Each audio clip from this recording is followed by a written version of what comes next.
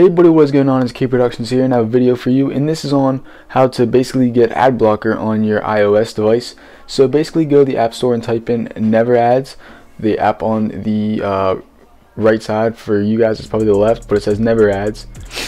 And once you download that, just click it. If you don't know how to do this, but I'll explain to you, you really don't have to even go on the app. So it says tutorial. So when you click on it, it says go to settings, and it says Safari, and then you go down to content blockers, and then you install it or you just turn it on.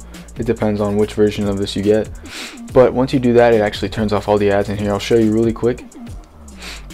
What's a website with ads? YouTube. I'll go on the YouTube thing. Alright, first off, I'm on the home page and there's no ads like there usually would be. Now let me click on a random video that I feel like would get ads. Boom, look, no ads.